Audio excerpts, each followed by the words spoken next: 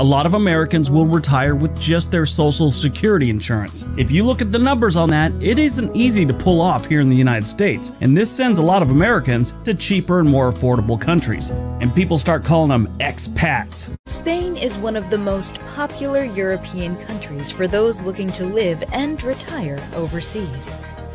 Beaches, mountains, fabulous cities, colorful festivals, and sunshine almost everywhere are just a few of the perks of living in Spain. Philippines. Clear blue waters, golden sand, birds singing, and tropical forests. A fully furnished wooden house will cost you around $400 to $500 a month. If you want to buy your own home, then expect to spend between $2,000 and $10,000. For $200 a month, you can enjoy the best food, and $300 will get you a comfortable apartment in the city center.